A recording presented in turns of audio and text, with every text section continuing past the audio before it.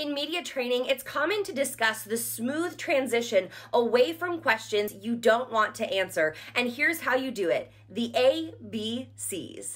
A, acknowledge the question. B, bridge the gap. And C, communicate what you actually want known.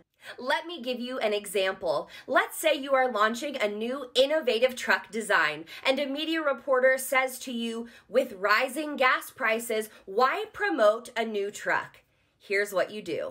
We know that gas prices right now are through the roof. What we believe is that this product that we are rolling out is exactly what people need. We are creating efficiency. This truck is perfect for carrying groceries, for hauling large items, and even for those perfect outdoor movie nights. You've acknowledged the question, but you've also delivered your valuable message.